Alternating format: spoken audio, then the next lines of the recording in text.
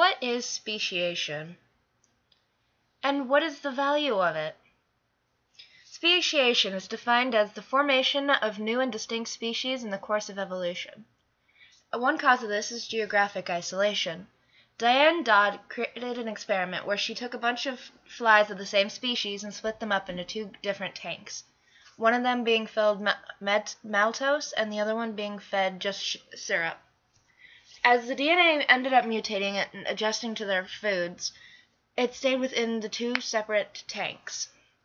And when they were put back together, they would only mate with the flies that were in the same tank as them, not the flies in the other tank, even though they began as the same species.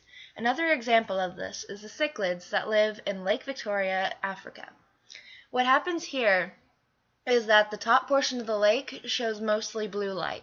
So the fish that are colored blue and can see the blue light, they're more likely to survive, whereas down in the bottom, the light is mostly red, meaning red fish seeing red light will most likely survive. If there's red fish in the blue light or blue fish in the red light, they're more likely to die because those are unfavorable traits, because they're seen easier and it's harder for them to see the prey through the light.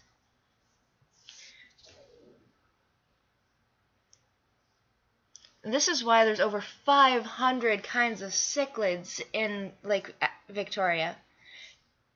The one on the top is one from the blue, the one on the bottom is one from more towards the red. Another cause is reproductive isolation.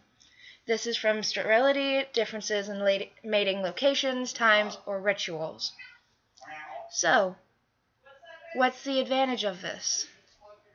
Well, the two species are no longer competing for the same space.